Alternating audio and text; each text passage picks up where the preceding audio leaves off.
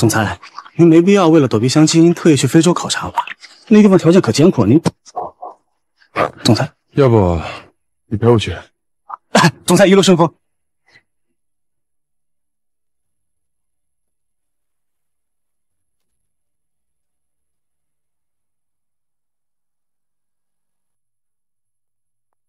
二少，您哥哥的直升飞机已经起飞，您随时可以行动了。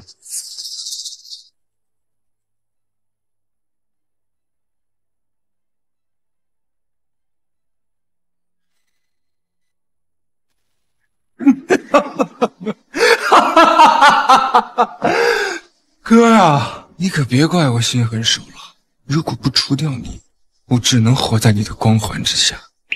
从今天开始，我就是封氏唯一的继承人。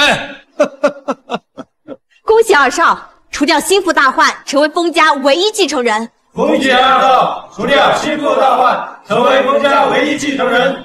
恭喜二少除掉心腹大患，成为封家唯一继承人。小雪呀，这男大当婚，女大当嫁，你这年纪也不小了，也该结婚了，不然呐，我这夜里连觉都睡不好。妈，你听我的呀，你睡不好觉就找个夜班上。你还贫嘴呢？你表妹二胎都生了，我都快羡慕死了。您要这么想带孩子，您就去当个月嫂，天天都能带孩子。这顾家公子啊，他看上你了，非要娶你。他给了你爸呀1个月的时间，说要是1个月之内不把你嫁过去啊，就让咱家破产。妈，那顾家公子长什么德行你不知道？那肥头油耳的，而且我听人说他私生活极其混乱。你们要是真把我嫁给他，我还不如嫁给街边乞丐呢。哎呀，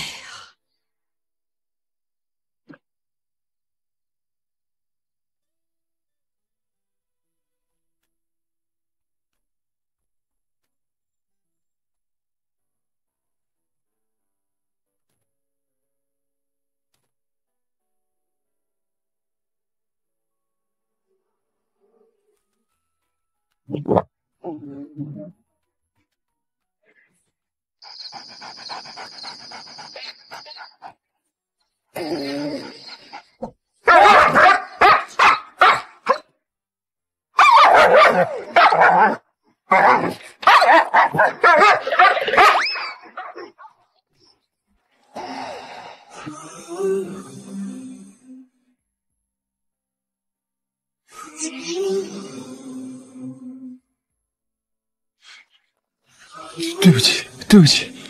没想到这年头还真有乞丐啊，还让我遇到。你抬起头让我看看。虽然他很脏，可是他眼睛亮亮的，真好看。你家住哪？叫什么名？真可怜，不过遇到我呢，算你运气好。我给你个家怎么样？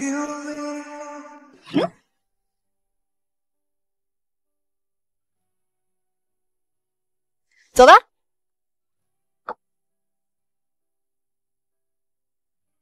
走啦。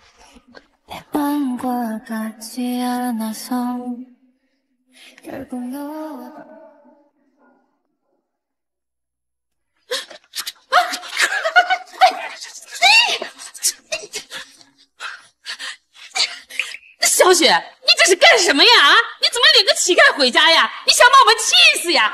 赶紧把他撵走，撵走！爸妈，你们别着急，我先带他清理一下啊。好，走。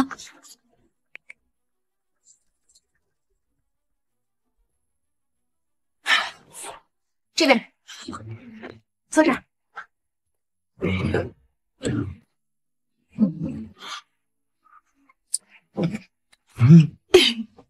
不要害怕嘛，你头发太长了，这样很不方便的。我们剪短一点。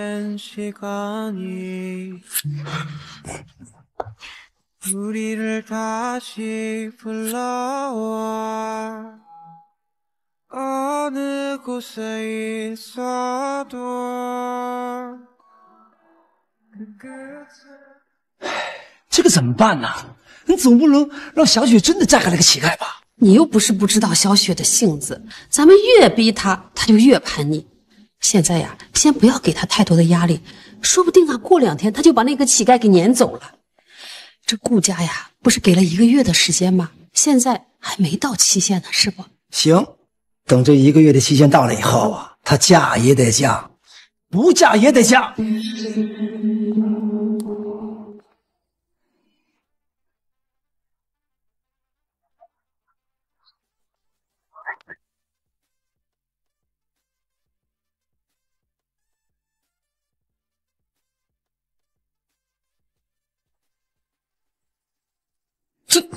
这还是那个乞丐吗？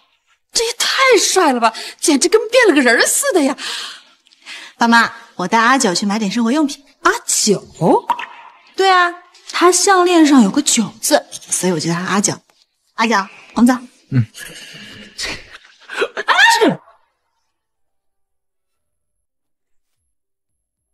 叔叔，你鞋掉了，我给你穿鞋。乞丐！爸，你怎么搞偷袭啊？阿九他不是坏人，他很好的。我看你啊，是被那个小白脸迷惑了。他除了那张脸还有什么？既然你说他是小白脸，如果他愿意一辈子这么对我狠，我也愿意一辈子养他。你简直是无法无天呐！你。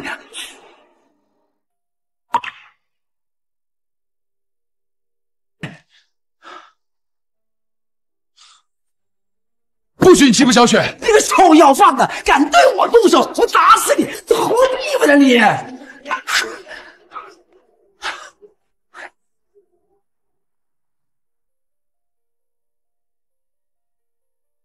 阿九，你愿意跟我结婚吗？当然愿意啊！以后我什么都听你的。那好，以后呢，只要有我一口饭吃，就绝对饿不着你。走。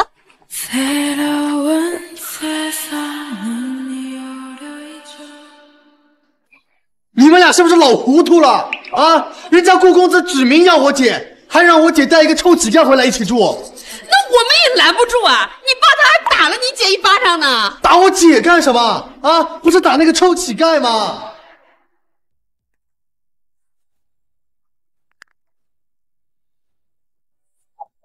儿子，你没事吧？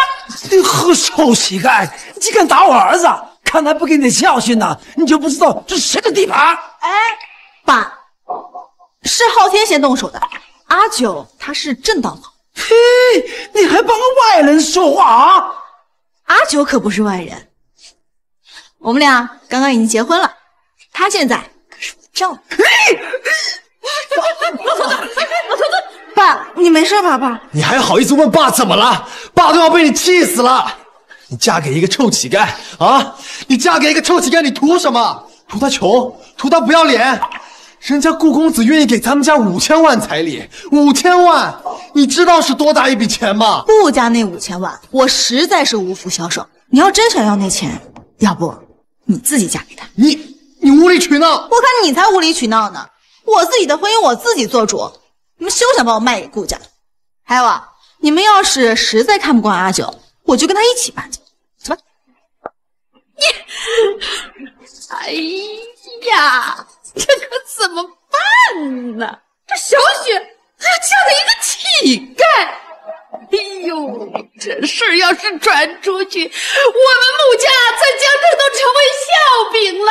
哎呀，妈，既然我们收拾不了这个臭乞丐，就让顾公子来，顾公子肯定能搞定的。阿九，我家人不喜欢你，不过没关系，我喜欢你就行。以后啊，我养你。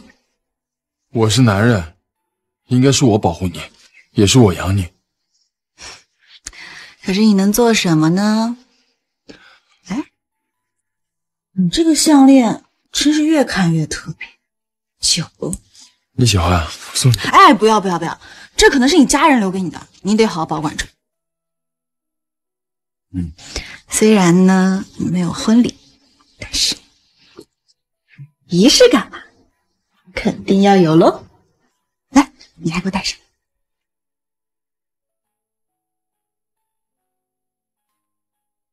小雪，我以后要赚钱养你。赚钱养我，怎么养？没关系啦，我养你就行。那我给你生孩子。傻瓜，男人怎么生孩子啊？明天呢，我们就去看房子。等我们搬出去之后，你就再也不用看别人脸色过日子了。等我们稳定下来了，你再给我生孩子，好不好？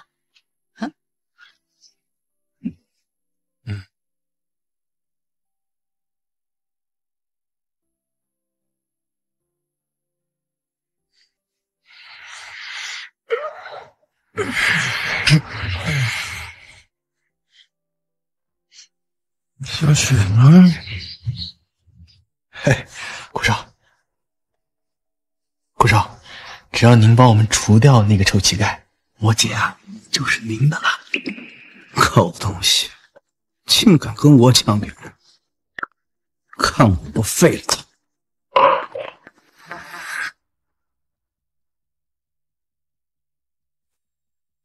顾少，就是他，就是他。妈，我已经给阿九买了2套衣服，够他穿了。要不我们还是先回去吧，我害怕他醒来之后看不到我，他会害怕的啊！他一个大男人家，胆子那么小，怎么能行呢？我这还没买衣服呢，你再陪我逛逛啊！妈，我今天真有急事儿，先走了啊！哎呀，放开我！放开我！放开我！放开我！你们谁啊？穆千雪是我看上的女人，你现在滚出去，我还能留你一条狗命？我不管，千雪是我老婆。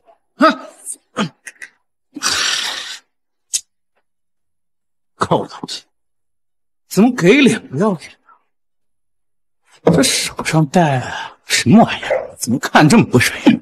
把他手给我剁了，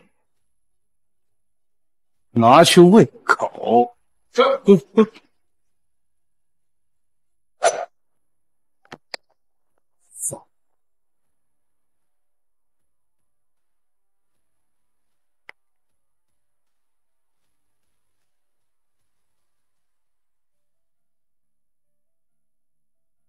霍副总，风二少已经迫不及待要接管风氏集团了。我不信总裁死了，我们绝不能让总裁的千亿资产落到这个风二少手里。走，风二少，我哥已经失踪3个月了，按照我国法律，发生意外失踪3个月可以认定为死亡。这是他的死亡证。风总身上装了特制的安全定位器，现在定位器还没找到，就说明风总可能还活着。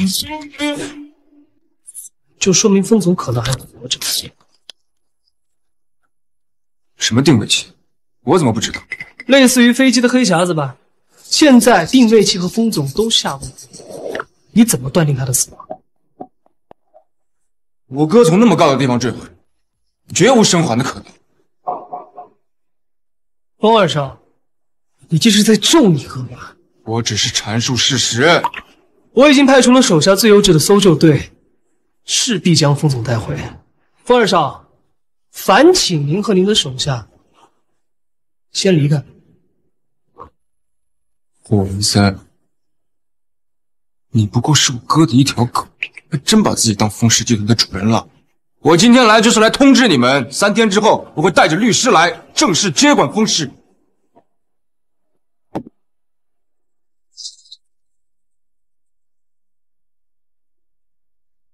霍副总，那咱们接下来怎么办？风总一定还没死，不然遗体不可能下落不明。定位器呢？还是没消息吗？没有。那就继续增派人手，就算翻遍整个夏国，务必把风总带回来。是。阿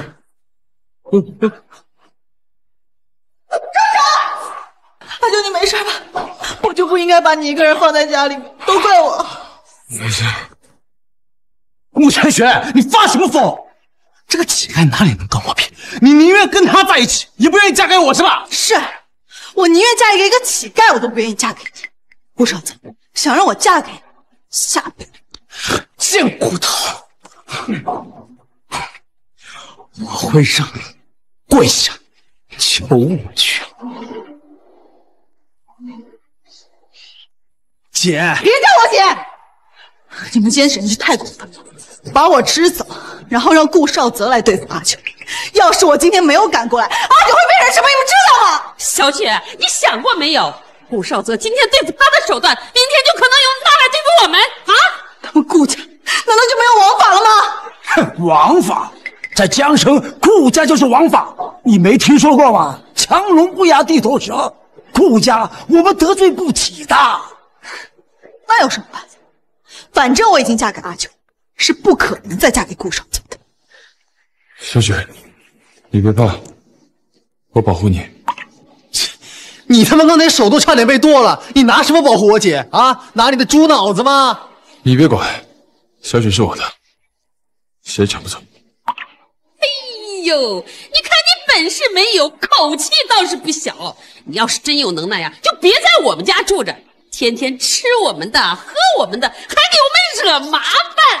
哎呦，我们家呀造了什么样的孽，我遇上了你这个瘟神！够了，别说了，等我们找好房子，我们俩一起。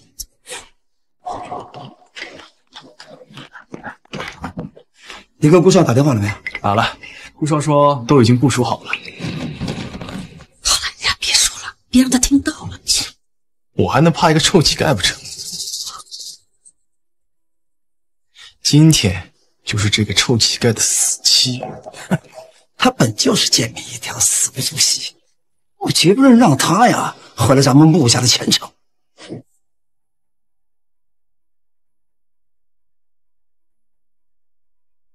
今天我必须拿下风氏集团。哥，你辛辛苦苦打下的江山是我的了。我在呢，我劝你不要再垂死挣扎了，你听我的，我还让你当副总。我要是不听了，副总，那你今天可能没法活着走出风氏大门吧？小雪，你先上车，我去后边放东西。好。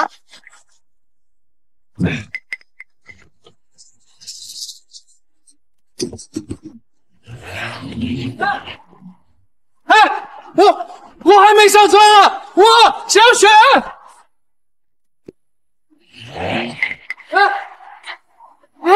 师傅，你怎么开车了？我老公还没上车呢，你先停一下，师傅。我还没上车呢。穆小姐，别叫了，是顾少派我来接你的。是顾少泽让你来。对，你们这群混蛋，光天化日之下，你们想干什么？停车！阿强，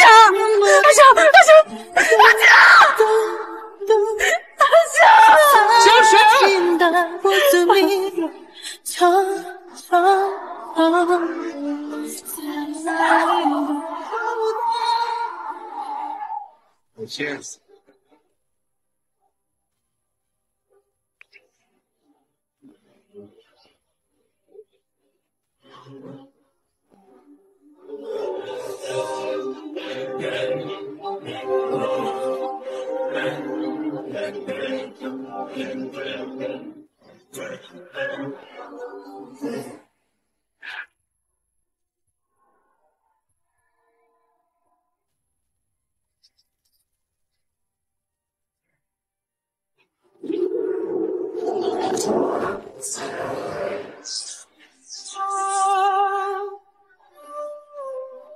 文森啊，听说我哥把重要文件都放在保险柜里，除了他之外，只有你知道密码是吧？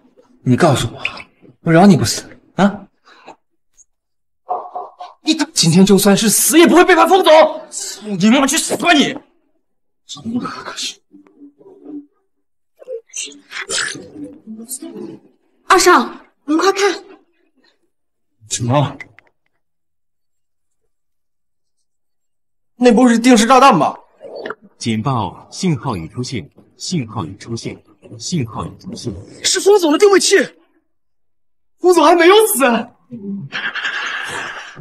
这不可能啊！我哥早就死了，怎么可能死而复生啊？风姐姐，你今天在风氏集团的所作所为，会址的监控录像可都记录着。等风总回来，第一个收拾的就是你。莫寒，马上准备人手，我们去接风总。是。二少，您别怕，风九城直升机上的炸弹是我们的人亲手装上去的，风九城绝没有生还的可能。他们不过是在拖延时间罢了。对，你说的对，我可不能被他们吓住了。放开我！放开我！顾少泽，我就知道是你。你以为你把我绑在这儿就能娶到我？我呸！我做梦！小雪，你的乞丐老公，我捏死他，就像捏死一只蚂蚁一样简单。要他生，还是要他死？看你了。顾总，对不起，我求您放了他行吗？放了他？可以啊，你跪下来求我，哎，不然我心里的气没法消啊。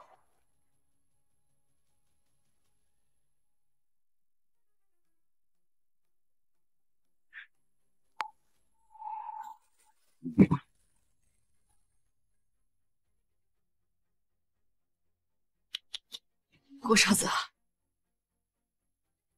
我求您放了阿九，阿九他只是个普通人，我们俩的恩怨与他无关。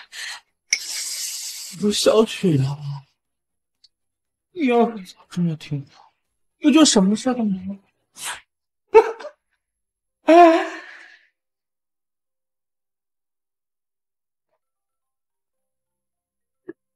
穆千雪的乞丐老公怎么了？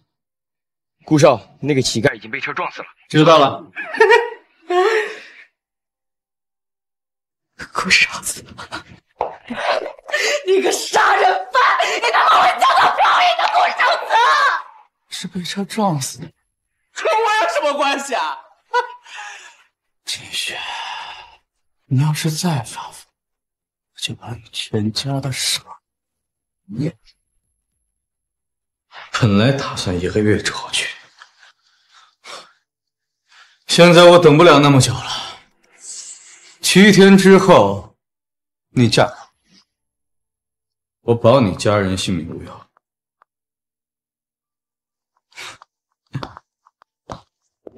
你若不从，后果自负。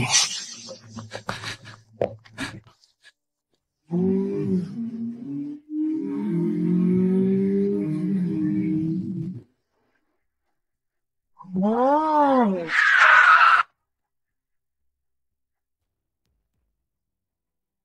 风总，总裁流这么多血，他不会，他不会出事。我现在打120，喂120吗？太好了，顾家说了，1周之后啊举办婚礼，到时候啊直接将5000万的彩礼啊打到我的账上。哎，老公，那个臭小子死了没有？可别到时候再出来闹事儿。顾少说了，处理干净了，让我们呢好好的准备婚礼就行了啊。那就好。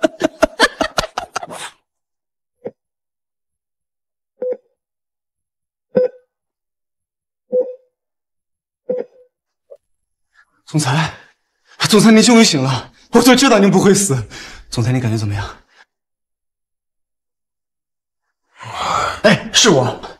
总裁，过去3个月您受苦了，以后我再也不会让您一个人出远门。小雪，你什么雪？今天晴天没下雪呀？我说我老婆穆千雪啊，什么？您结婚了？不是，我跟小雪嫁给姓顾的那个人渣，把电话给我，打电话给文森。啊。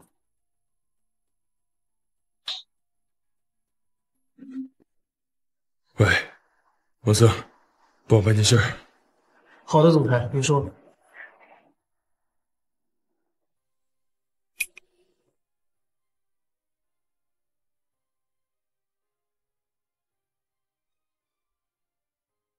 哇，新娘子可真漂亮啊，和顾少简直是天造地设的一对儿。可不是嘛！听说顾家给了5000万彩礼，你看老爷子笑得嘴都合不拢。妈妈，新娘子怎么哭了呀？因为她舍不得她的家人啊。把眼泪擦干净。最讨厌哭哭啼啼的女人。做顾少泽的女人，是你这辈子的福气。总裁，您身体还很虚弱啊，一定要现在就出院吗？我老婆要嫁给别的男人了，我就抢不来。总裁，您就这么喜欢她？以您的身份，什么样的女人找不到？我风九城这辈子，只要穆千雪一个女人。哎，总裁，那我跟你一起去。穆千雪小姐，你愿意嫁给顾少泽先生，让他成为你的丈夫吗？我不愿意。怎么回事？新娘子怎么还不愿意？新娘子看着像是被逼迫的。哎呀，这闹得也太难看了。司仪，直接请进来。好。现在，请新郎新娘交换婚戒。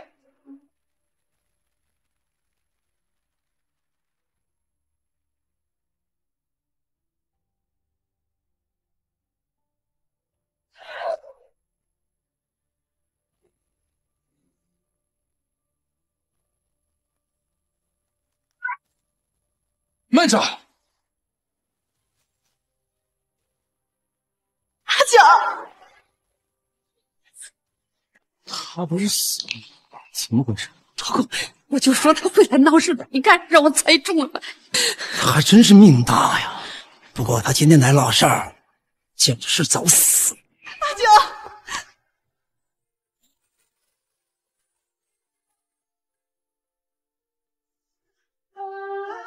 小雪，我来接你了。他们都说你死了，我不相信，而且我也没有你的消息。还好你没有事。顾少哲这个人渣都没死，我怎么可能死呢？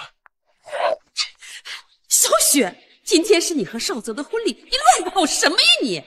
妈，我的丈夫是阿九，阿九他没死，是绝对不会嫁给顾少泽。什么阿爸阿九的，他就是一个失忆的乞丐，连正儿八经的身份都没有。我是绝不承认有这样一个女婿的。是，之前我的确没有身份，那是因为我失忆了。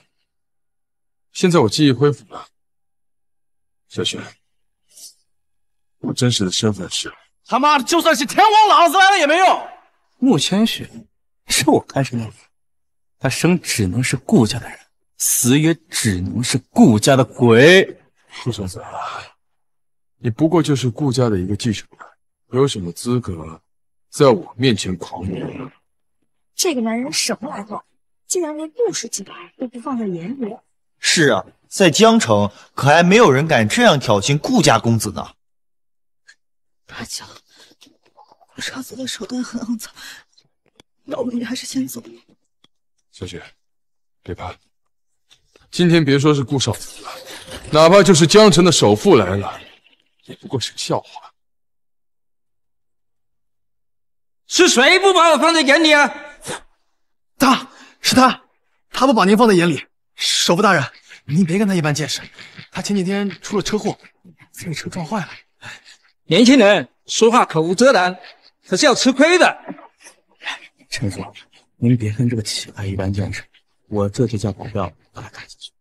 保镖，把这个闹事儿的给我赶下去，我看谁敢动我们家总裁。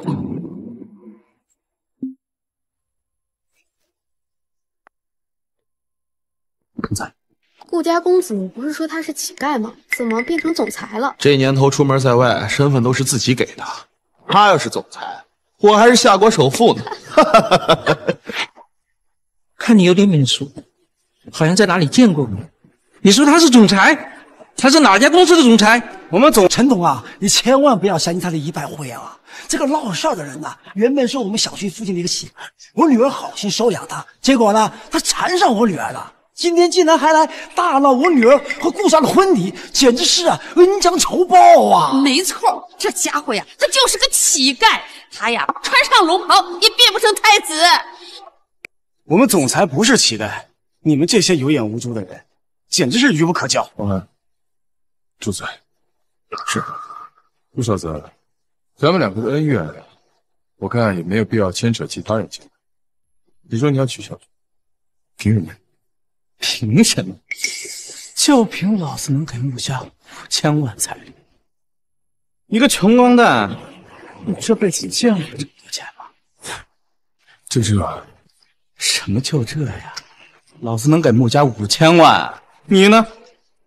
你能给的，要是比我多，都把穆千雪让给你啊！好，你说的，大家都听到了。得等会儿主承认他。一个乞丐拿得出5000万，别把我笑死了！你知道5000万是多大一笔钱吗？顾小子，区区5000万，要是家里穷呢，就别说是买矿。姐，你听到了吗？啊，这个人脑子有问题，那吹牛都吹到天上去了。哎呀，我真是听不下去了。我看你们脑子才坏了。我穆千雪嫁人，从不需要什么彩礼。我看中的人，即使身无分文，我也要嫁。蠢货，给我闭嘴！我怎么生的你这个没脑子的东西啊！啊！岳父大人，顾少泽把彩礼给您。谁是你岳父啊？你配吗？一不撒泡尿照照自己。哦，您的意思是还没给？等婚礼结束，我自然会把钱打给穆家。我相信顾家，所以啊，我一点都不着急啊。据我所知，这彩礼应该是结婚仪式的时候就得给吧？顾小子，我不会对不起吧？我顾家既然说了要给5000万彩礼，那就1分都不会少。好，那你现在给，你不给，我可给了；你不给，我可给了。你他妈在逼我！我就逼你了。破防了，还是给不起？谁说我们拿不出来了？阿泽，这里有5000万，你现在交给穆家。看到没有，5000万现在就在我手里。顾家在我们江城可是赫赫有名的财团，5000万还是挺轻而易举的。看来这个叫阿九的男人要输了，跟顾家比彩礼，简直就是不自量力。少泽啊，我不行。你等小雪的婚礼结束以后再给也行啊。我要相信顾家呀，绝对不会受这个乞丐挑拨的啊。哎，不，我现在就把钱转给你。等我钱转过去之后，我就叫人把这碍事的家伙轰出去。拿刷卡进来。交易失败，请使用其他卡片。怎么会交易失败了？难道卡上的钱不够吗？这不可能啊！我爸告诉我这卡里有5000万，我爸不会骗我，一定是工作人员没算好，我自己来。交易失败，请使用其他卡片。总裁，做副总是个懂坏呀，这顾家还不知道自己破产了啊！王森，帮我办件事。好的，总裁，您说。天黑之前让顾氏破产。你们笑什么？交易失败不代表我卡里没钱，可能是银行限额了。儿子，别着急，这就给银行打电话。我爸跟银行行长是朋友，刚才那都是小事，很快就会解决。我相信顾家的实力的啊。我也相信顾家。倒是你这个臭乞丐，不是说要拿出比顾家更多的彩礼吗？你拿呀！你要是拿不出来，当心我把你一脚踢出去！不顾家都没办法一下子拿出5000万，不知道他可不可以？我看啊，他多半是拿不出来。要是他能拿出来，他也不会先让顾家先拿钱。区区5000万算什么？我给穆家准备的远比5000万的多。牛逼都被你吹上天了！要真这么厉害，你把你准备的彩礼拿出来看看呀！是啊，你说那么多废话有什么用啊？你赶紧的把这彩礼给我拿出来。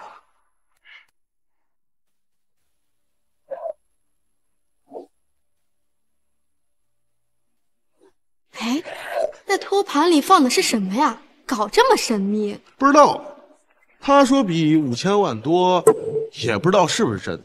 这3个托盘呢，分别代表了我的真心、诚心、爱情。这枚戒指代表了我的真心，我会用我的生命去爱，直到生命终结。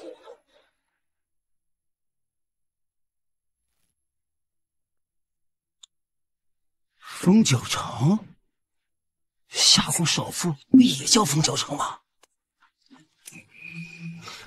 对，夏国首富是叫风九城。你这个臭乞丐，他妈居然敢骗我们，拿张假支票，你糊弄谁呢？这1个亿呢，是我给你们穆家的财富，代表着我的诚心。如果你们不是小雪的父母，我连正眼都不敢瞪你。你是夏国首富风九城？对，我风九城，行不改名，坐不改姓。既然拿了这1亿支票，就老实点，以后别来打搅我跟小雪。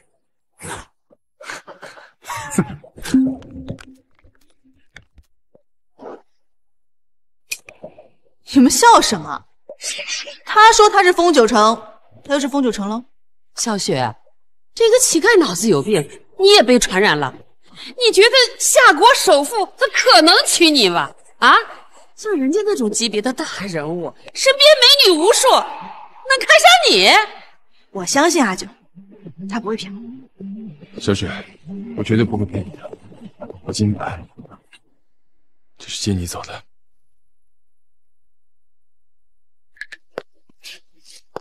这份合同呢，是丰富集团转让书。我永远爱你。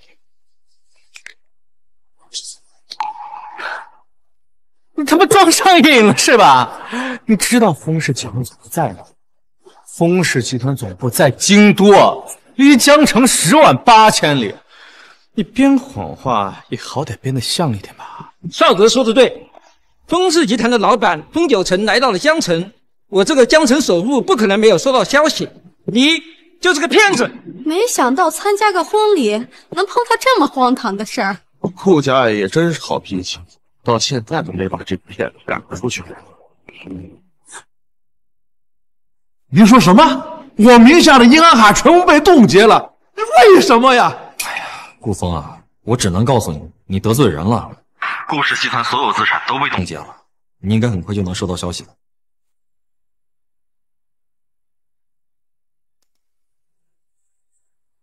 你爸的电话打了很久了吧？问题解决了吗？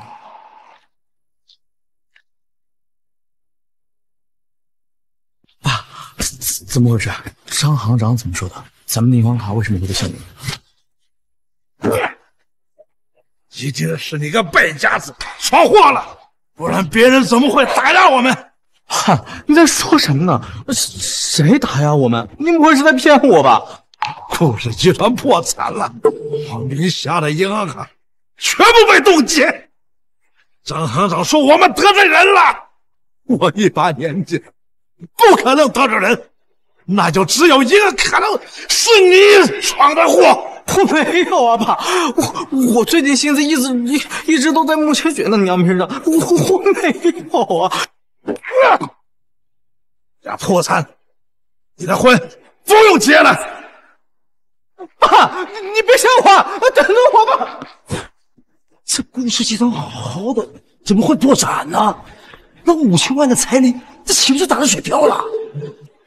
顾家挺厉害，结果这么不堪一击。那这个乞丐不会真是夏国首富风九成吧？不可能啊！夏国首富怎么可能这么年轻啊？他肯定是跟夏国首富同名。好吧，白高兴一场。阿九，你真的是夏国首富风九成吗？小雪，我知道这可能让你难以接受，但是我会带你去到我的世界，你是真正的我。没关系，不管你是谁，我都爱我阿九。小子，你想娶我女儿没那么简单。我不要你5000万彩礼，你至少要给500万吧，不然你休想带走我女儿。简直荒唐！刚才我给了你们1亿支标，是你自己撕的。这个支标是假的，我们要现金啊，现金，否则你别想带走我姐。够了，别说了，我不是商品，也不是你们谁的附属品。我想嫁给谁就嫁给谁，我想跟谁走就跟谁走。姐，他是个骗子啊！他是骗子又怎样？总比待在你们家强。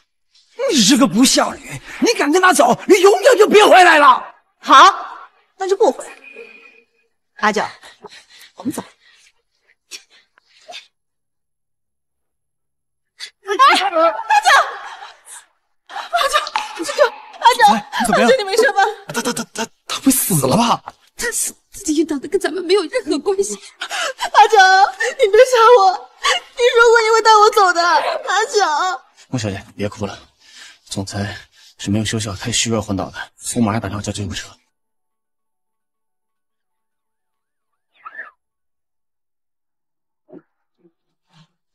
医生怎么样了？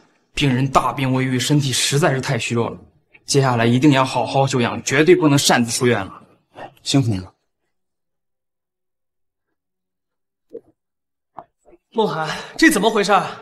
我让你好好看着龚总，你就这样看他？对不起，都怪我。总裁非要出去，我根本拦不住啊！你拦不住，你不知道找我吗？他本来就是从鬼门关捡回的一条命，真的是这样折腾？都他妈怪我！阿九非要提前出院，是因为我吗？是的，总裁说他绝对不允许你被顾少泽那个人渣抢走。都怪我。总裁不会怪您的，您是总裁的妻子，他怎么会责怪您呢？难怪风总让我对付顾家，也是因为你吧？让顾家破产的人是你？我只是执行风总的命令罢了。难道他真的是夏国首富？你到现在还不知道他的身份？总裁今天公布自己身份了，大家都不相信啊！我不是不相信，我只是觉得有点荒谬。听起来确实很荒谬。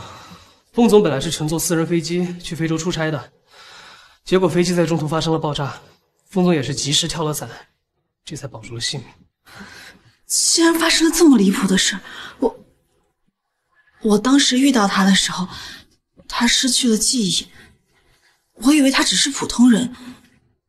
如果我知道他的身份，我肯定不会拉他闪婚的。你在风总落难的时候帮助了他，他自然会报答你的恩情。日后只要你做好风总夫人的本分，我们也会敬重你。我只想让阿九醒来，至于做不做风总夫人，我不在乎。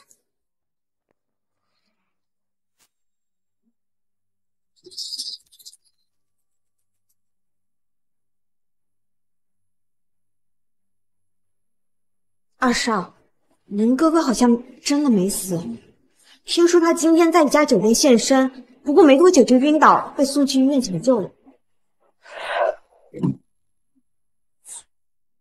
他飞机不是失事了吗？他怎么活下来的？二少，对不起，是我办事不力。对不起有什么用啊？你得醒过来，你一定会知道飞机失事的事情跟我有关，我没命啊我！那我们就不让他醒。你是说杀了他？我也想杀了他呀！我恨不得他现在就去死！但是他在医院身边那么多保镖，我接近不了他，你知道吗？二少，您别着急，我去想办法。只要您哥哥一天不回京都，那京都就是您的天下呀。而且您哥哥现在生死未卜，短时间内不可能回到丰氏集团的。您还可以继续执行您之前的计划。对，你说的对，在他病好回到京都之前，接手丰氏，就算他回来了也没用了，对不对？是的。来，快起来！京都那边传来消息，说风景行明天又会带着律师去公司闹事。以风总裁这个情况，明天恐怕收拾不了他。那咱也不能由着他乱来吧？员工们被闹得人心惶惶，这对公司影响十分恶劣啊！看风总明天能不能醒来先。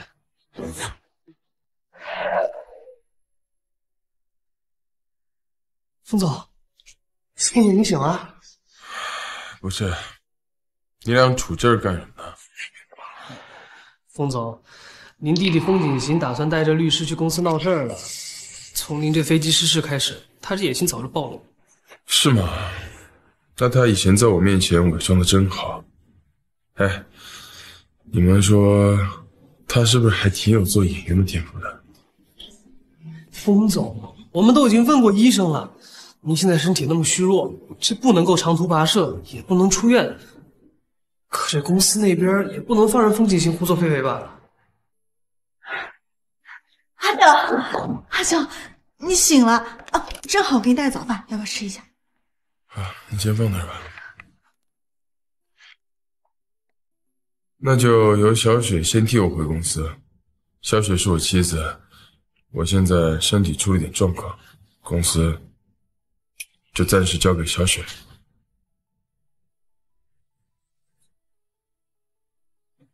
是，阿九，你把公司交给我。小雪，你看，公司现在内忧外患，我身体出了这种状况，你也不想看到我病还没好，公司先倒了吧？可是我没什么经验，我害怕给你搞砸了。没关系，我让梦涵陪你一起去。风总，我的？你还有其他事情？哦，好的。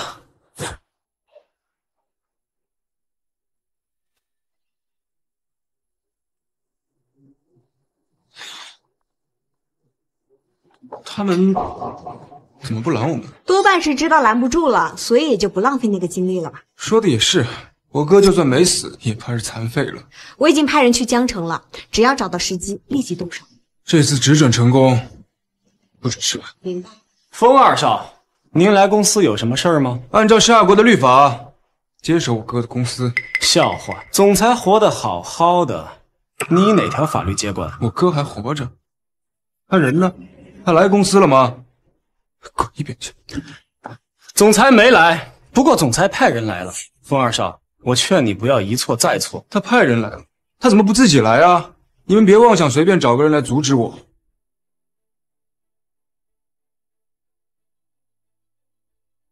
大家好，我叫穆千雪，是风九成的妻子。九成旧伤未愈，现在人在医院养病。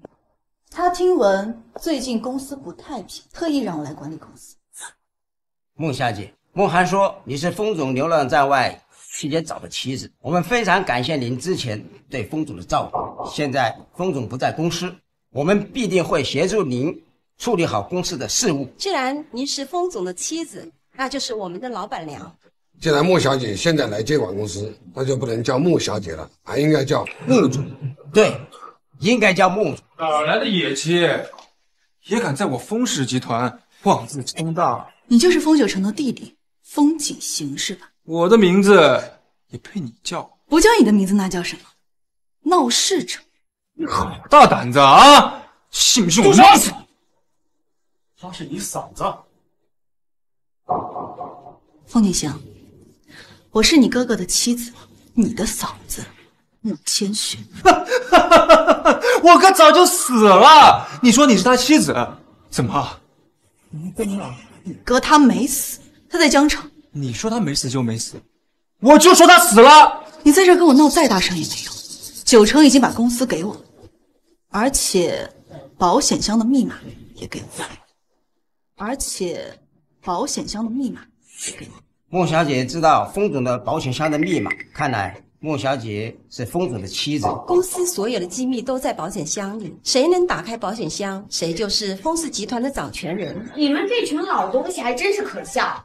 这个女人什么来头你们都不清楚，就一股脑的拥护。孟小姐是孟涵带来的，孟涵是封总的特助，我们相信孟涵不会骗我们的。孟涵传达的一向都是封总的指令，我们相信孟涵。都老糊涂了吗？啊！他说他是我哥的妻子，哎，你们验明身份了吗？结婚证看了吗？啊！哎，他说这什么涵？他只是我哥的一个特助，打工仔而已，随时可以换的嘛。封二少说的也有道理啊。是啊，毕竟我们没见到封总的人，也不知道现在是不是还活着。那怎么办？难道让孟小姐拿结婚证给我们看吗？我跟你哥怎么没有结婚证？只不过当时我跟九成结婚的时候，他用的根本就不是封府证证，他当时失忆了，忘记了自己的真实身份。你放屁！既然结婚证上不是我哥的名字，你就不是他妻子，你不是我嫂。冯二少，我可以证明他就是你的嫂子。你以为我会信你吗？孟涵，霍文森呢？他不是找我哥去了吗？人呢？总裁给他指派了别的任务，怎么，这你也要管？如果我哥活着，他怎么可能不跟家里打个电话呢？你们编造这些谎言，不就是为了阻止我接手封氏吗？你哥为什么不给你打电话？你自己心里不清楚，还在这儿白日做梦。哪儿来的野鸡啊？来人，给我扔出去！冯二少，穆小姐是奉总裁的命令来公司的，你没资格赶她走。哎，你反了你了啊！她是你情妇啊，你这么护着她？哎，冯二少，饭可以乱吃，玩笑可不能乱开。穆小姐知道总裁保险箱的密码，既然你不相信她，那不如把保险箱拿上来。如果她能打开保险箱，就说明她的确是总裁的妻子。如果孟小姐真的能打开封总的保险箱，那孟小姐绝对是封总的人。对，如果穆小姐能打开保险箱，那我就听命于她。保险箱拿上来吧。二少，你别着了他们的道，咱们是过来接管封氏集团的，不是跟这个女人浪费时间。如果不让这个女人试试，这帮老东西是不会服我的。没事，我不相信她可以打开保险箱。万一霍文森把密码告诉他呢？不是说霍文森也知道保险箱密码吗？霍副总根本就不知道保险箱的密码，也不知道你们从哪儿打听的假消息。好了，明月，就让他试试。我不相信他真的打不开。你要是打不开这个保险箱，你就是个骗子。下半辈子我让你牢底坐穿。那如果我打开了？如果你打开，我就……如果你打开了，那只能证明你不是骗子。我哥是不是还活着，还有待证明。你们刚才是不是说，只要我打开了保险箱，你们就听命于？当然是真的。刚才穆涵说，连霍副总都不知道密码。如果你知道，那你一定就是封总的妻子，我们当然会听你的。好，那如果我打开了这个保险箱，我要封景行立刻离开封氏集团，并且此后不准再踏入集团半步。你这个贱人，你当兵的上脸是吧？就算你是我哥的妻子，你也不过是个外姓人，在封氏集团你没有说话的份儿。闭嘴吧你！你哥把密码告诉我，没告诉你，你在封家什么地位，自己心里不清楚。冯二少，打女人可不算什么本事。穆千雪，你不是说你知道密码吗？这废话半天，你倒是把保险箱给打开啊！我这就打开。小雪，我的保险箱密码是329716，前3位是我妈的生日，后3位是我爸的生日。里面存放了封氏机密文件和重要证件。如果你能打开保险箱，你就能操控封氏。我记住了，放心吧，阿九，你一定要好好养伤，尽快来找我。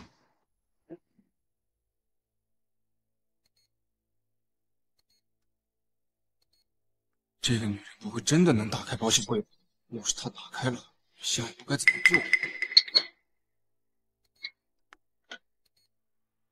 密码错误，听到了吧？啊，听到了吧？密码错误，这女人就是个骗子，她不可能是我哥妻子。怎么会这样？阿九告诉我的密码就是这个。你还想垂死挣扎呢？我还真是佩服你啊，敢来风氏集团行骗。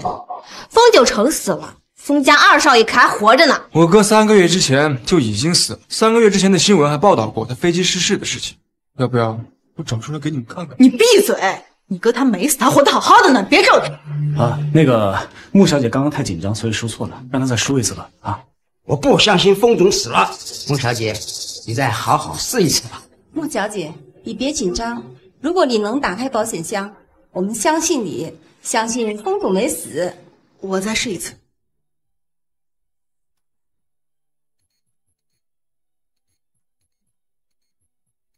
密码错误。梦涵，你怎么找了个骗子来骗我们？梦涵，你该不会已经叛变了吧？风总之前可对你不薄，你怎么能背叛他？我没有背叛总裁，我这辈子都不可能背叛总裁的。你们别急，我问问什么情况。绝对没有记错，密码是阿九亲口告诉他的，不可能出错。穆千雪，你刚刚不是信誓旦旦的说你可以打开吗？啊，我跟你说过，如果你敢骗我，我让你牢底坐穿。二少，还是赶紧把他送去警局吧。如果不处理他，以后只会有更多骗子来风氏集团行骗的。对，来人，把他给我带去警局。风二少，我有我的人格担保，他真的是你嫂子，你不能把他送警局。你人格值几毛钱啊？哎，你以为我会放过你啊？我处理完他，下一个就是你。把他带走。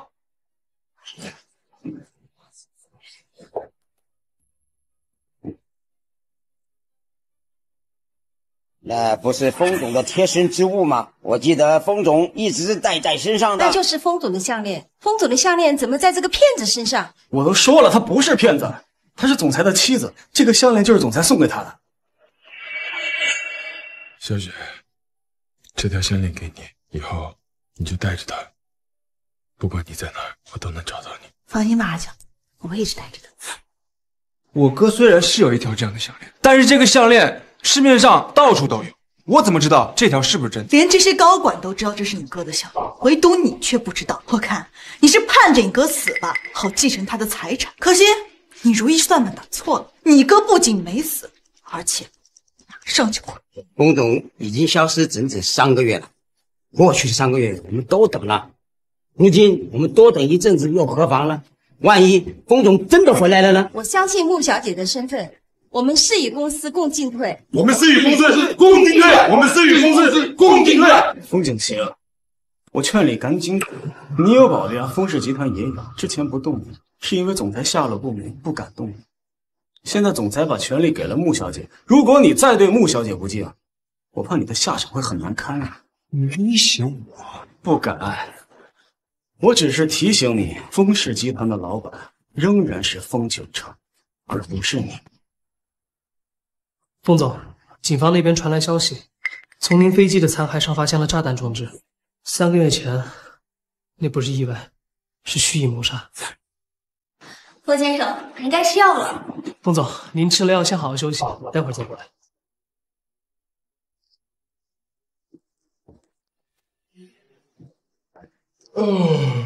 这什么药啊？这是帮助您恢复伤口的药，你赶紧吃吧。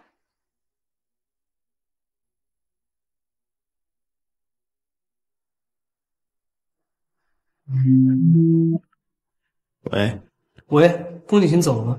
走了，挺不服气的，说不定改天还会再来。对了，总裁怎么样？今天有没有好一点？医生说不能过度操劳，需要静养。我会好好协助穆小姐的，你让总裁不要担心。啊，对了，总裁不是说他把保险箱密码告诉穆小姐了吗？怎么今天穆小姐打不开保险箱，一直提示密码错误。您等总裁醒了，帮忙问问怎么回事。我忘了告诉你们了，我把保险箱转移了。之前风景行不是一直盯着保险箱不放吗？我就买了个一模一样的放在了风总的办公室，把原来那个移到了风总常住的公寓里。你怎么还不吃啊？需要我喂你吗？是盼你来了。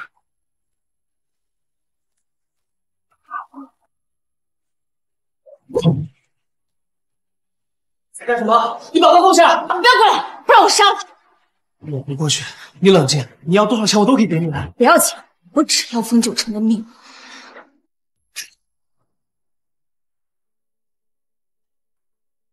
二少，我派去江城的人得手了。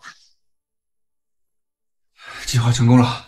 对，他伪装成护士进入风九成的病房，一刀插进风九成的心脏。风九成现在人在抢救室，多半是救不回来了。好，明月，这次你立大功了。风九成上次命大，让他躲过一劫，现在还是落在咱们手上了。等确认他死亡，我就能彻底接手风氏集团了。二少，您明天还是把您奶奶从疗养院接回来吧。您奶奶一向宠您，到时候跟穆千雪争财产的时候，她一定会帮您的。明月，你帮了我这么多，等我继承了我哥的财产，我就娶你。只要能陪在您身边，不管有没有名分，我都心甘情愿。今晚我带你回风家，以后你就是风家的女主人。穆小姐，这里就是总裁平时住的公寓，离公司比较近嘛。总裁一般只有周末才会回风家老宅。那我就住这儿吧。好。喂，侯副总，怎么了？我刚送穆小姐到总裁的公寓来。啊？什么？怎么会发生这种事儿啊？好。梦涵，是发生什么事儿了吗？阿九是不是出事儿了？穆小姐，你别担心，总裁没事儿，你先好好休息，明天我来接你。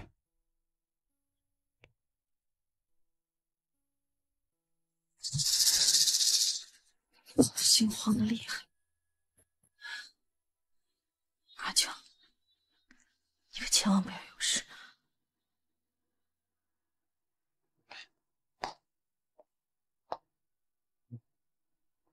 奶奶，我今天把您接回来，是因为有人太过分了。我哥那个副总和特助帮着外人骗我们风家的财产，太过分了！是谁？竟然敢跟我们孙子争财产？当我老太婆是死的吗？还是认为我们风家没有人好欺负啊？啊！奶奶，你别太生气了。现在大哥生死未明，您的身体可不能再出问题了。小星啊，你哥现在没了，我们风家就只剩了一根独苗，绝不允许任何人来欺负你。老太太，我带您孙媳妇来看您了。孙媳妇儿？奶奶，就是这个女人骗我们风家的财产。我2个孙子都没结婚，哪来的孙媳妇儿？梦涵，你当我风家是什么地方？居然带个野女人来闹事儿！奶奶，我是您的大孙子风九成的妻子穆千雪，是我家梦涵带我来的。你说什么？我的大孙子不是已经死了吗？还是我见鬼了？他什么时候找的妻子啊？我怎么不知道啊？奶奶，您先别激动，九成他没死，他现在在医院，等他病好了，我觉得他会向你解释这一切的。什么？我的大孙子他没死，那他人在哪儿啊？奶奶，他现在在江城，他一直很惦记着你，还说您70大寿马上要到了，特意让我来替您祝寿。奶奶，奶奶，你别被他骗了。要是大哥还活着的话，他为什么不回京都？对不对？风景行，我已经打开了你大哥的保险箱，现在整个风氏集团都听命于你。你以为你在奶奶面前胡言乱语几句就能改变事实吗？你昨天不是打不开保险箱吗？昨天那个保险箱是假的，而真的早就被转开。当然，跟你说这些也没有什么用。我今天来到老宅，是为了庆祝奶奶70大寿。不管你是真打开了还是假打开了，现在都不重要。毕竟我哥被刺，肯定活不了几天了。等我哥一死，我就把你轰走。奶奶的大寿也不重要，奶奶的寿宴我自会安排，用不着你这个外人来指手画脚。既然你说你要办，好，那就你来办。到时候呢，我就会代表9成送上我们的贺礼。行啊，我等着你的贺礼。来人，送奶奶去休息。二少，刚才江城那边传来消息，说您大哥病危了，只怕活不过3天了。好，3天之后就是我奶奶的寿宴，到时候我要在寿宴上公布哥哥死亡的消息，正式接手封家。那明月就提前恭喜二少了。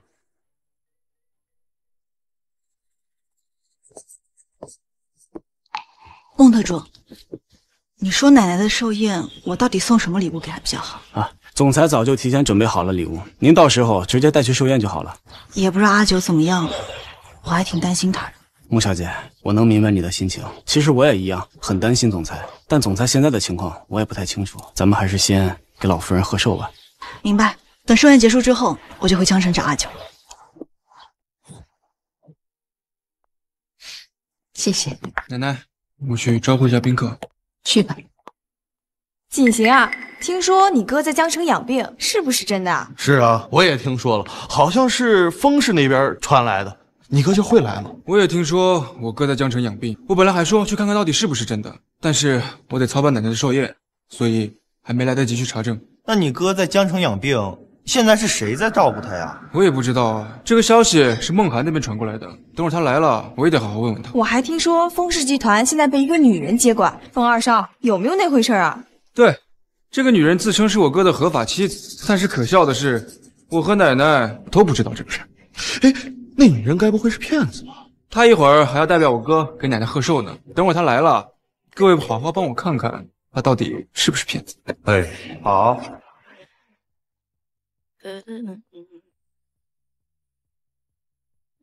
奶奶，我代表九成为您送上贺礼。梦涵，把贺礼呈上。老夫人，是麻花手镯。听说这翡翠手镯在拍卖会上拍了2亿的天价。是的，这麻花手镯做工精良，而且有1000年历史，真是古董中的极品呐。风景行，这是送给奶奶的礼物，你想干啥？2亿的手镯，你买的？这是你哥提前准备好的。我哥早就死了，他不可能送来这个贺礼。你别拿路边摊上买的验货来骗奶奶。风景行，这是你哥送给奶奶的礼物，你疯了吗你？我说的很清楚，我哥已经死了，不是我大哥亲手送的，奶奶不要。对，不是我亲孙子送的，我不要。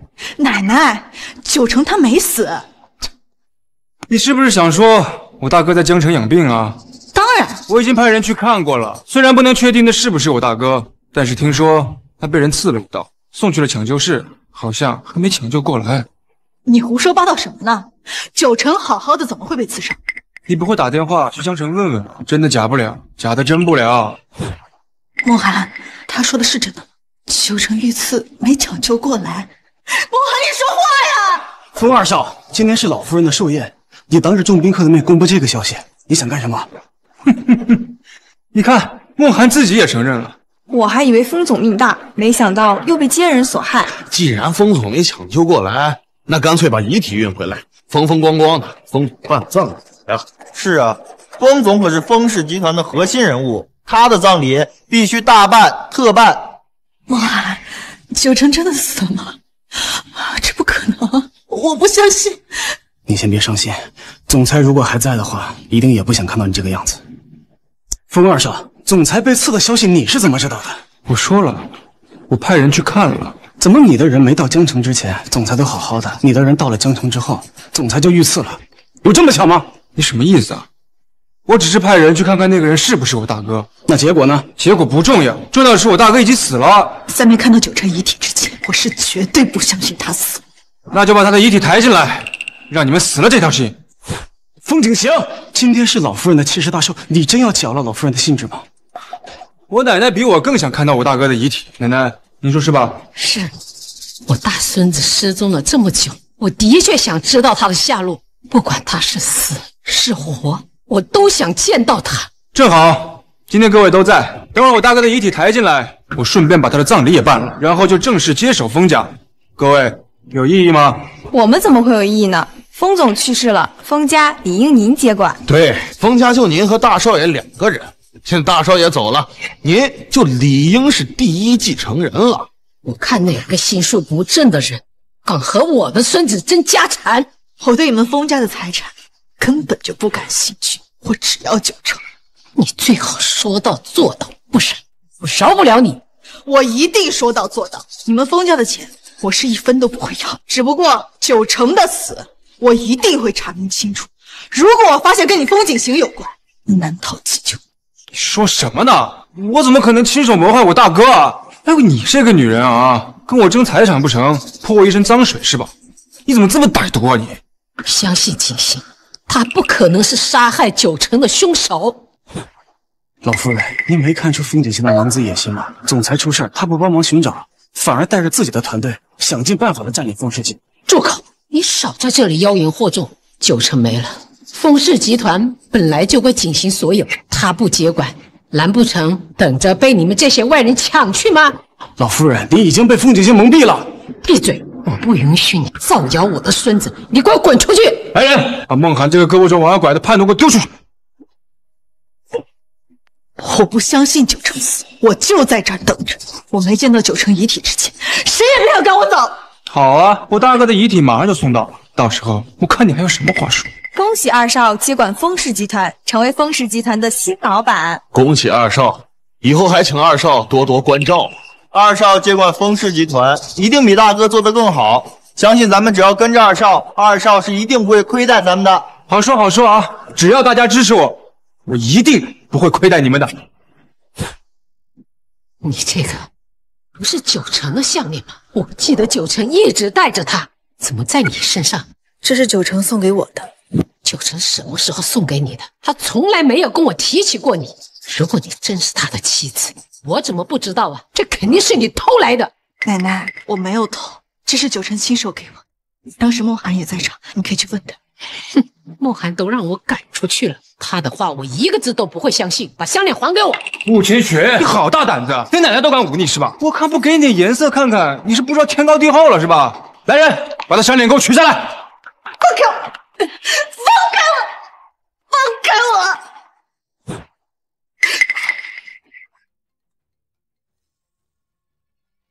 好，我知道了。二少，风九成的遗体送来了。住手！给我大哥腾位置！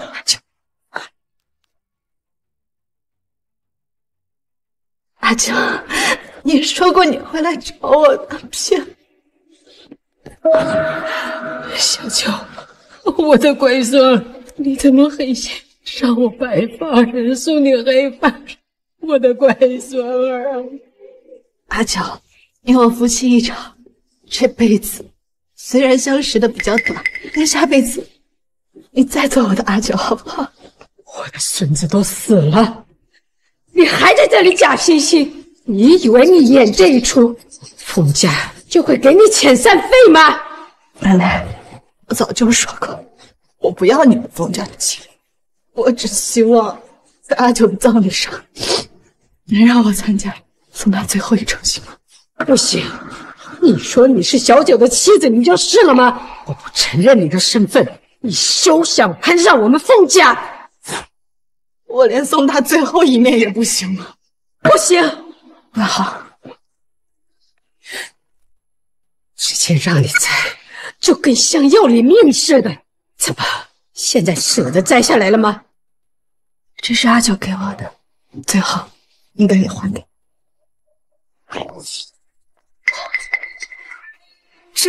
这是个假人啊！这是服装店的假人模特，不是说这是风九成的遗体吗？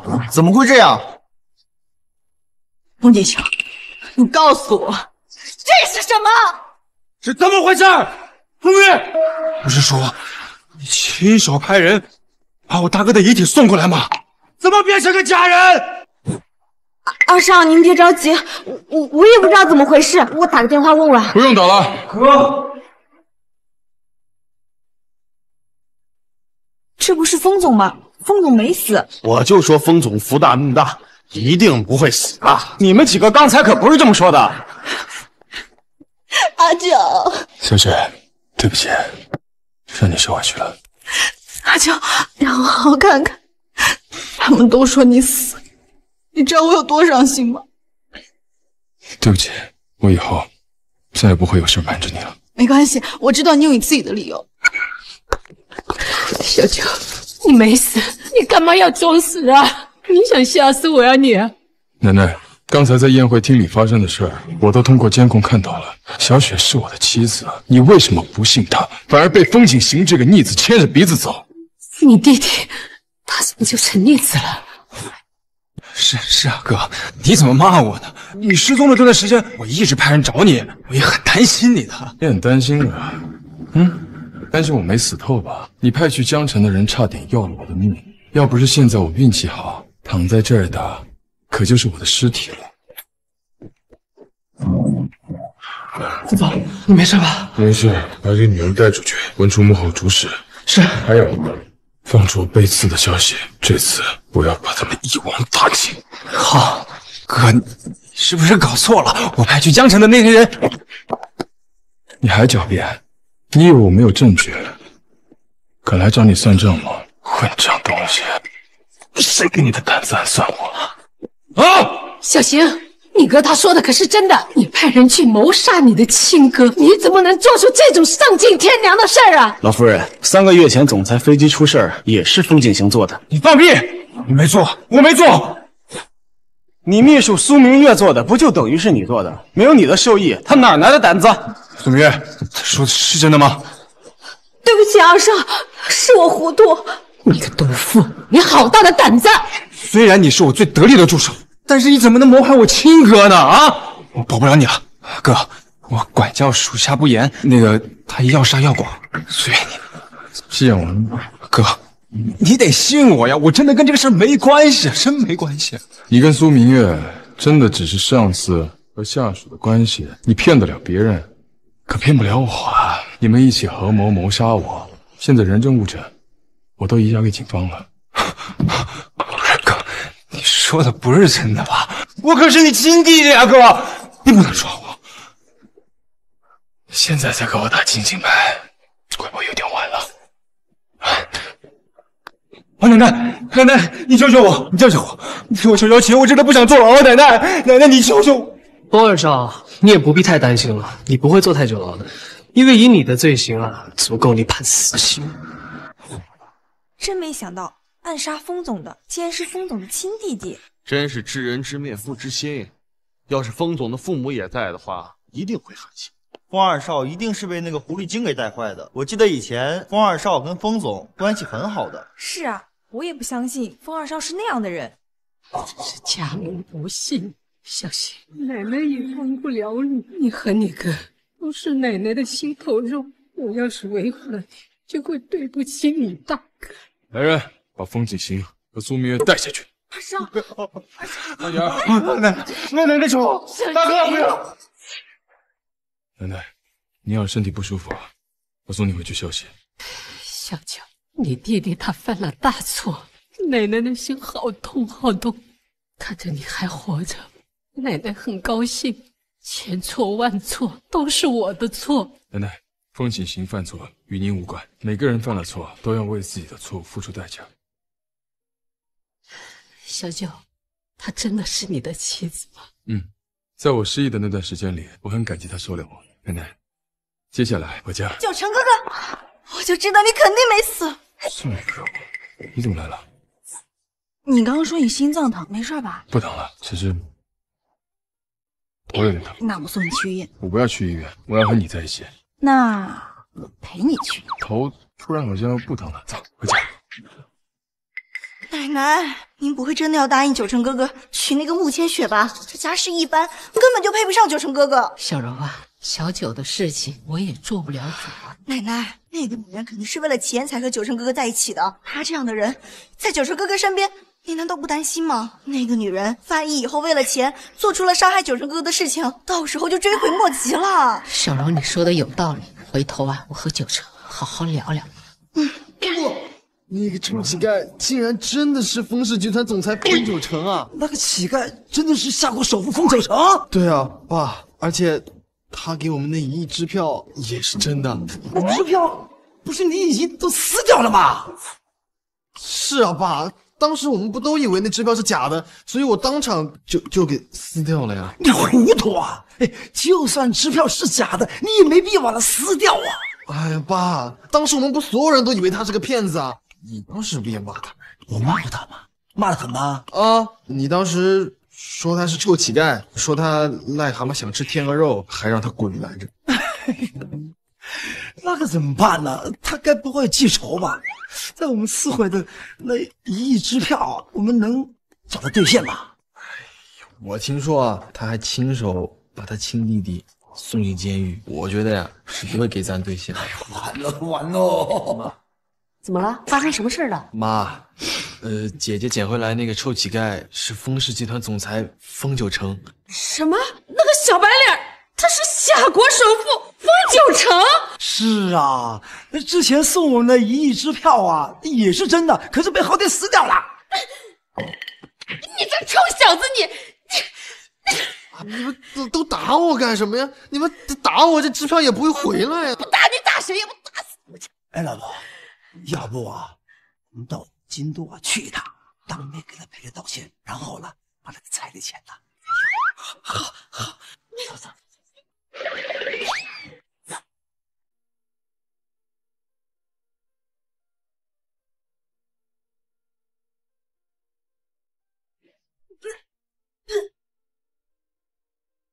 这个月例假还没来，我该不会怀孕了吧？奶奶，您怎么这么早就来了？早什么早呀？你看看你这衣衫不整的，真是懒惰。我这就去换衣服。慢着，趁小九还没醒，我有话跟你说。过来。你看到这位医生了吧？这是我找来专门照顾小九的。我们封家是夏国的第一豪门，坐拥亿万资产。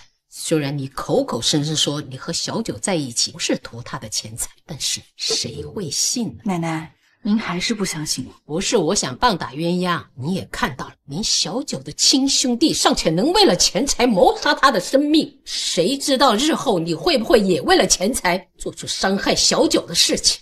奶奶，这里有1000万，这笔钱足够你生活。我年岁大了，又有一堆的病缠身，没有精力跟你折腾，你最好收下这笔钱，离开小九。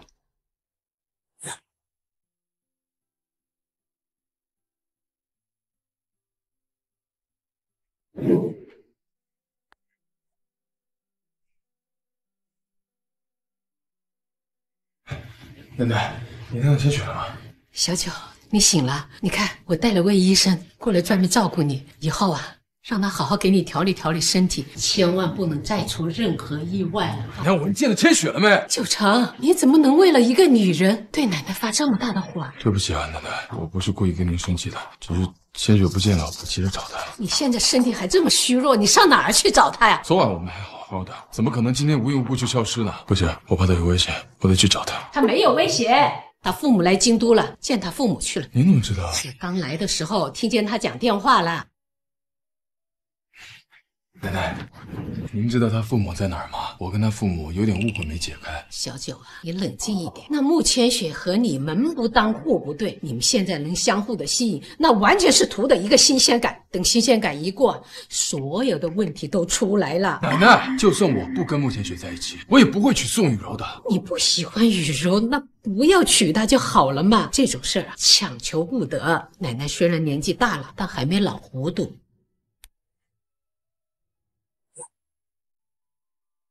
儿子，这来，你们来这干什么？瞧你这话说的，你是我们的女儿，我们当然是来找你的了。是啊，你现在跟风九成还住在一起吧？我们听说呀，他没有康复，所以我跟你爸就寻思着，怎么着也得去看看这个未来的女婿，不是？姐，上次他给我们那1亿的支票，不是不小心被我撕了吗？你能不能让他再给我们一张啊？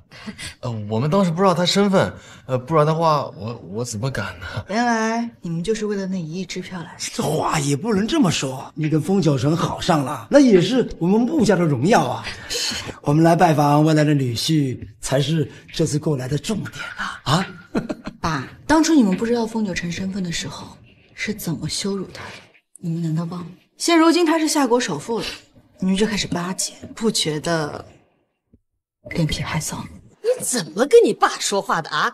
我们辛辛苦苦的把你养大了，希望你嫁给有钱人，你说这有错吗？啊？对，你们永远都没错，不要让你们失望。我跟风九成已经分手，你们别再去找他，更不要找他去要钱。分手啊？为什么分手啊？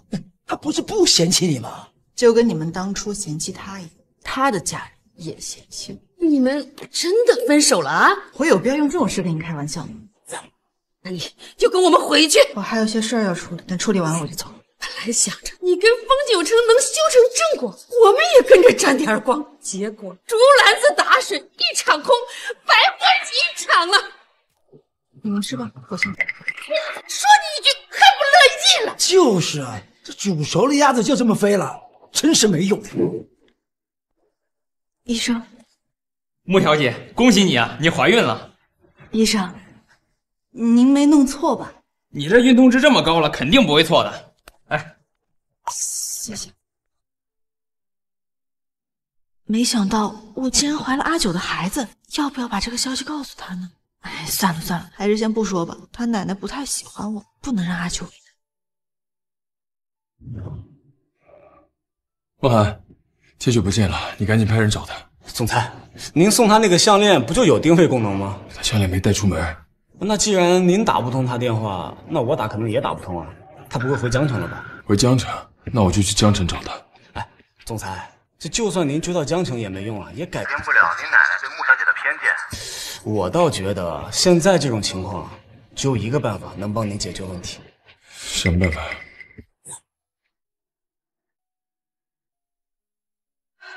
还是跟九成道个别吧。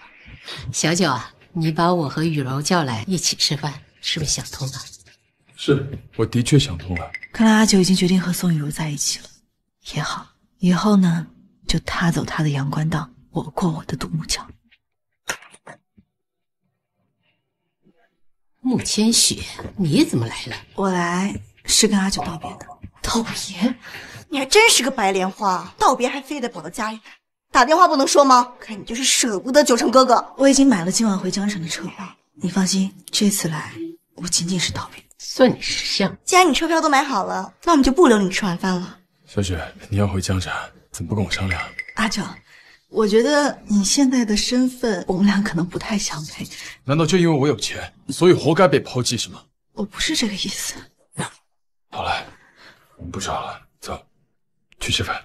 可是我一直在等你吃饭。奶奶，我不得不跟您坦白了。打住！奶奶年岁大了，身体又不好，又是心脏病、血压高，在你坦白之前，最好想一想，我能不能承受得住。我不能跟穆千雪分开，我不能让她肚子里的孩子生下来就没办法。说什么？阿九怎么知道我怀孕了？我没告诉他。修成哥哥，你说这个女人怀了你的孩子，你确定她怀的是你的孩子吗？不是我的，难道是别人的？总裁，这就算您追到江城也没用啊，也改变不了您奶奶对穆小姐的偏见。我倒觉得现在这种情况，只有一个办法能帮您解决问题。什么办法？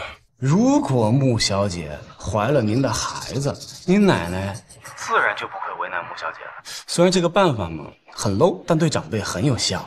要不您试试？虽然小雪现在还没有怀上我的孩子，但我已经认定她了。穆千雪，你真的怀了我家小九的孩子吗？小雪她脸皮薄，不好意思跟你们说。臭小子，你怎么不早一点告诉我？我们也是刚刚才得知这个消息，所以我更不能让小雪离开我了。那肯定不能离开呀，她都怀孕了。小雪，你怀孕了，多吃点啊。谢谢奶奶。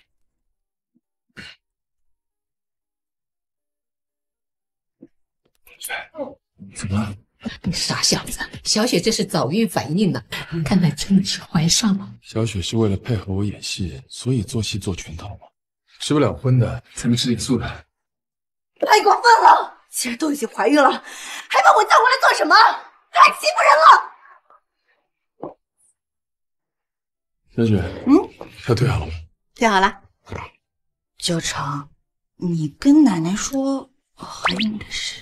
这个事儿，对不起啊，我今天白天一直联系不上你，所以我就自导自演编了这个故事来骗我奶奶。原来阿九不知道我怀孕的事。我奶奶她有心脏病，还有高血压，所以我只能用这个善意的谎言，让她不要阻止我们在一起。阿九，不过，要是我怀不上孩子，那这个谎言会不会很容易被揭穿了？你一直跟我在一起，你还担心怀不上孩子啊？你怀疑我啊？我没有，骗你。好了，小雪，只要你在我身边，我绝对不会让人欺负你，更不会让你离开我。那我就赖在你身边喽。我求之不得。阿九，我爸妈今天来，我听我奶奶说了，他们人呢？上次的误会还没解释清楚呢。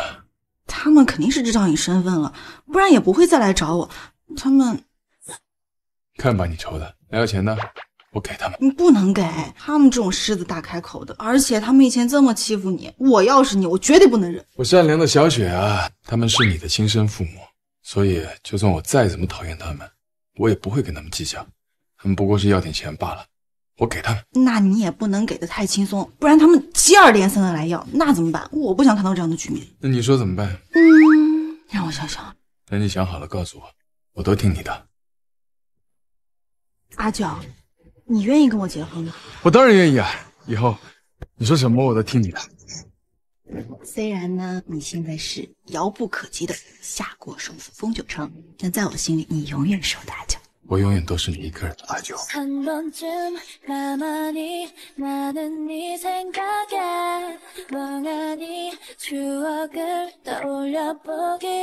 成啊，我就知道你不是一个狼心狗肺的人了。当初不是我女儿把你带回家，说不定你就不会这么顺利的恢复记忆。小雪可是你的大恩人呢。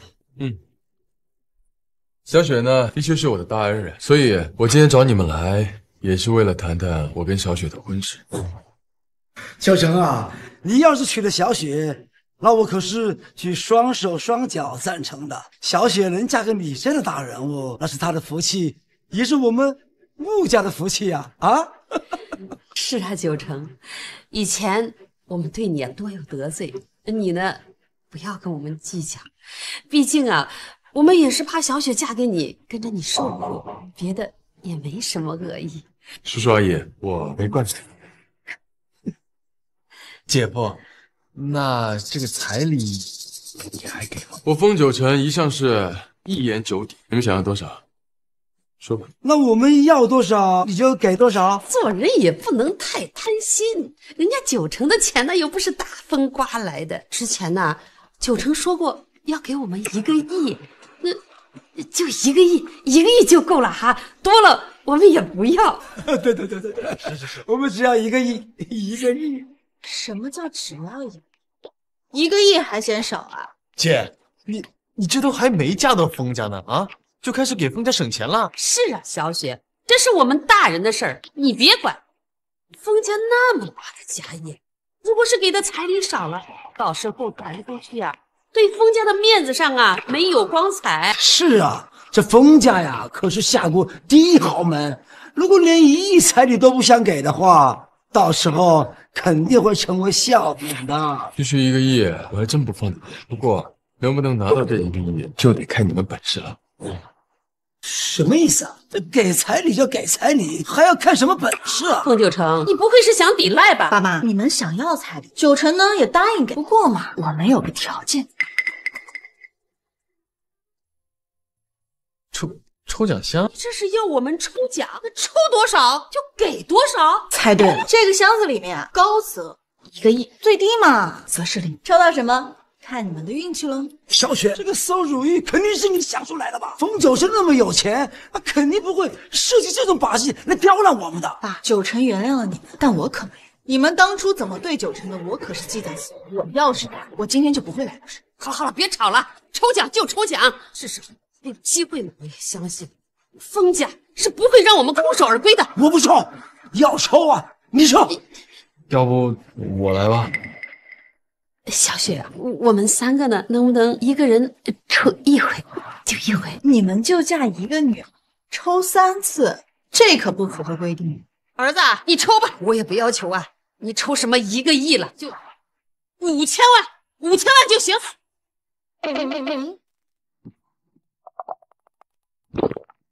小雪，吃饭。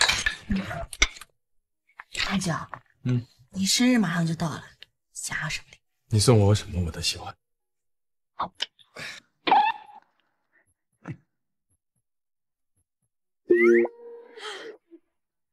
怎么250啊？这臭小子，怎么抽的？你怎么那么臭的手气？我早知道就不让你抽了。哎呀，你这个手贱的，我就抽。阿九，一会儿记得把钱给我爸。我现在就转你。支付宝到账250元。哎，对了，风景行那边处理的怎么样？他和苏明月基本已经确定死刑，2次派人谋杀，宁死不足惜啊。嗯，对了，我跟小雪的婚礼呢？怎么样？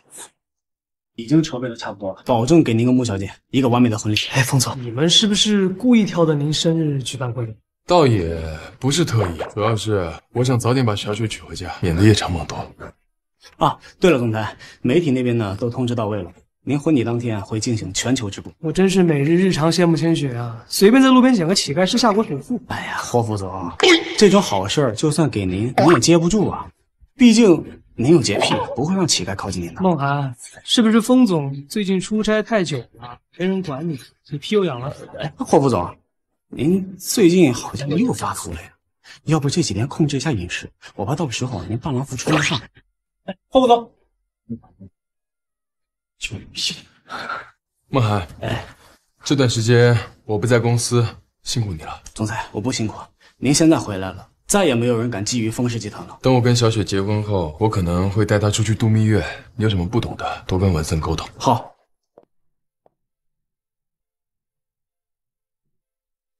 宋小姐，你这次找我过来是有什么事吗？穆千雪几天不见，气质都不见，果然是要嫁入豪门了，真是指风得意。宋小姐，你没必要因为我跟九成的婚姻而郁闷，就算没有我，九成他也不会去。风九成这么跟你说的？九成飞机出事那天，其实就是为了逃避跟你相亲。你说话可真难听，就算风九成不是为了逃避跟我相亲，他也会出事。他弟弟要害死他，跟我有什么关系？宋小姐，我没有怪你，我只想告诉你，没必要为了一个不爱你的男人而伤心。你懂什么？我怎么可能会为了男人伤心？我伤心的是我当不了风太太。你家跟风家门当户对，家里面应该也挺有钱的。我家里是有钱呀，但又不是我的钱。我还有2个弟弟，家里的一切都是我那2个弟弟的。我也有个弟弟。那你在这劝我什么？我就是恨。如果没有你，我可能还会有一丝希望。如果你恨我能让你好受点，那你就恨吧，反正这对我也没什么影响。小姐，你要喝点什么？橙汁。好的。穆千雪，以我奶奶和风九成奶奶的关系，只要风九成遇不到真爱，他是极有可能和我将就的。可九成不是会将就的。你跟风九成才认识几天呀？搞得好像你跟他很熟似的。我跟他认识的时间确实不久，或许可能真跟你说的一样，九成会迫于压力跟你结婚。本来就是有这个可能。是你的出现让这个可能破灭了。你说我不该恨你，这是我唯一翻身的机会了。这世界上难道就只有风九成这么一个有钱的男人？当然有，但别的有钱人要么没有风九成帅，要么就没有风九成有钱。小姐，您的橙汁。谢谢。如果你没怀上九成哥哥的孩子，九成哥哥根本不会娶你。既然你拿孩子要挟九成哥哥结婚，那我就除掉你的孩子。宋小姐，我脸上有什么东西吗？没有啊，我只是看着你皮肤挺好的，没有什么妆感，一时分不清你化没化妆。我擦了点隔离。哦，那你皮肤还挺好的，喝你的橙汁吧。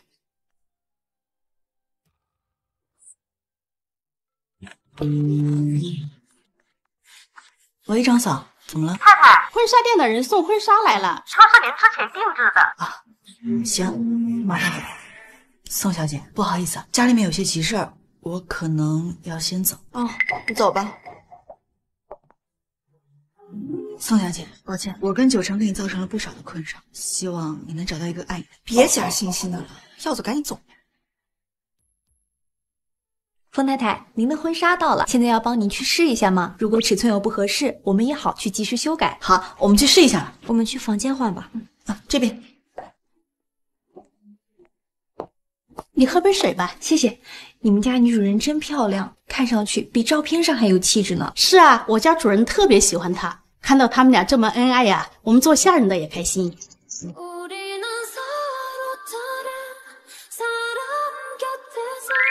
哇，风太太，您穿婚纱太漂亮了，要是风先生看到了，肯定会被您迷住的。太太，你怎么了？肚子不舒服吗？张嫂，我肚子突然好疼，我孩子会不会有事？太太，你别吓我，我会叫救护车。血，风太太，您有血了，我这就叫救护车。太太，我去给先生打电话。喂，张总，什么事儿？先生，你快回来！太太出事了！孟总，有份文件需要您签下字。不行，我太太出事了，我得马上去医院一趟。这穆千雪不是在家休息着等婚礼吗？在家玩的出事了。哎，医生，我老婆怎么回事？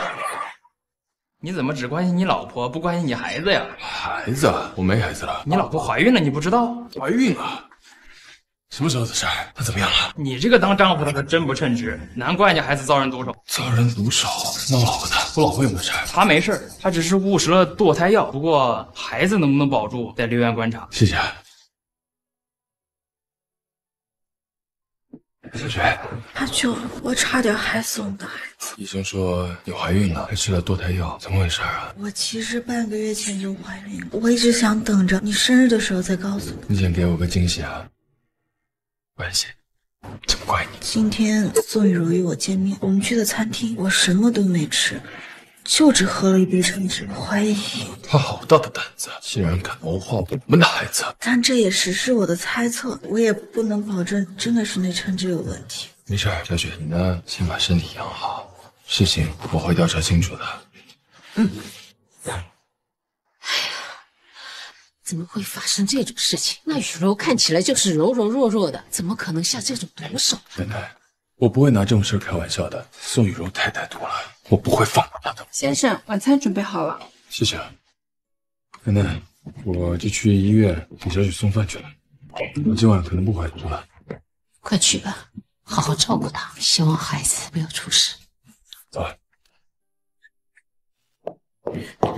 爸妈，你们怎么来了？昨晚上啊，九成给我们打电话说你怀孕住院了，我和你爸呀高兴的一夜都没合眼。这不天刚亮，我们俩就赶紧过来。他怎么什么都没你们说？你这说的什么话呀？你是我们的女儿，你怀孕了可是我们家天大的喜事啊，你必须要通知我们。是啊，小雪，你可真够争气的，这婚礼还没办呢，你就怀了9成的孩子，这不管是男孩还是女孩了，这头胎肯定受宠，我们穆家呀也能跟着沾点光是。对了，小雪啊，你看能不能跟风九成商量一下，把这个彩礼的钱给我们补一点？那250块钱也太少了吧？爸妈，阿九没跟你们说，我和他的孩子可能保不住。什么？怎么会保不住？现在的医学这么发达，你们又年轻，肯定没问题的哈。小雪，咱们的孩子有胎心了，医生说孩子保住了。真的吗？你看我说的没错吧？孩子肯定能保得住，是不是？小成啊，那以后啊，你要好好的照顾小雪，毕竟怀的可是你们封家的骨肉啊。你们2位放心吧，我一定会照顾好她的。那彩礼的事儿呢？走，我们出去说。小雪，我知道我跟你爸是有点势力，不过我们也不是漫天要价，我们都是根据你找的对象的经济水平来定的。妈，我有点累了，你先回去吧。啊，行，你好好养胎哈，我先走了。你可千万要抱紧风九成的大腿啊！好，咱们先走了啊。新郎愿意娶穆千雪，让她成为你的妻子吗？我愿意。新娘，你愿意嫁给风九成，让他成为你的丈夫吗？我愿意。下面，新郎可以亲吻你的新娘了。